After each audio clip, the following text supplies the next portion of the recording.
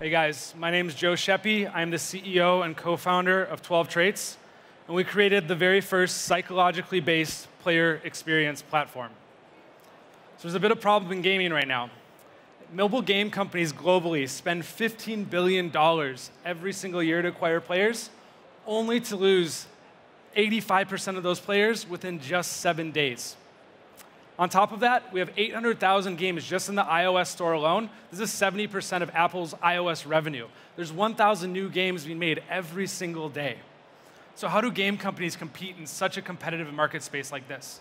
What they do is they look at your behavioral data and start to guess. So that would be like me saying, OK, because all of you are watching startups pitch here today, that I know who you are, and I think all of you should have the exact same experience at Slush after this. It's silly, and it doesn't really work. So we're going to dive a little bit deeper into the place where behavior comes from. At 12traits, we use neuropsychological-based assessment as an underlying psychological technology, and we're able to measure the things in people that help us predict what users actually care about and what their needs actually are. So imagine logging into one experience where all of your players' data, their psychological data, et cetera, are there in real time, and you can do things like create customized rewards or personalized first-time user experiences. With 12traits, managing your players from one place is a reality. So how do we do it? What's under the hood? What we do is we take a questionnaire that's based on neuropsychological assessment. We send that out to players connected to a player ID.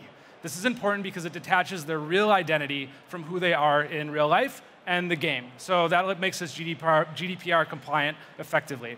From that, we're able to get about 400 psychological data points on every single user, and then we're able to scale that by ingesting behavioral data across the entire audience.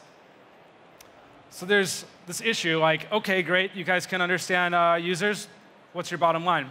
So we've seen so far, if you remember, 85% of players are leaving within the first 7 days. We've seen a 6x increase in retention, a 39% increase in average revenue per paying user. The market size we're in, which is mobile as well as console gaming, is a $135 billion market. About 20 billion of that is addressable, and we're at 300,000 in annual recurring revenue right now.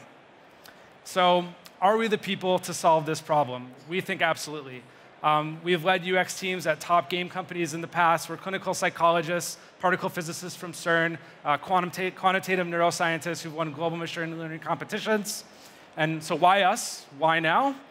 At this moment, there are 2.3 billion people in the world playing mobile games alone. We're raising a $2 million seed round. We're 12traits, and we're powering the future of player centricity.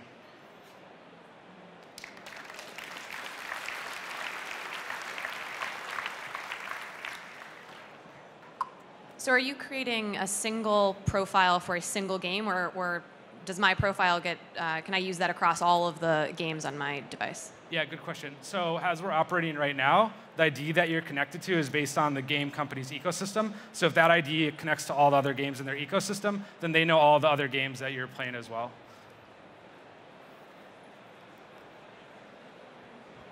How does that get incorporated into the player experience? So is this something that's a pop-up that comes up and says, fill this out and we're going to create a better game for you? Or how do you think about conversion of your questionnaire? Yeah, you nailed it. So that's exactly what happens. And sometimes it's rewarded.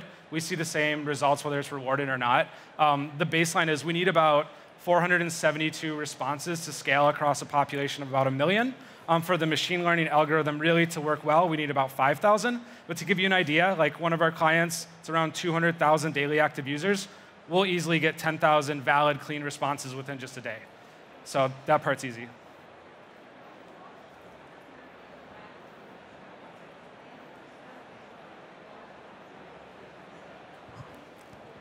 Pricing model?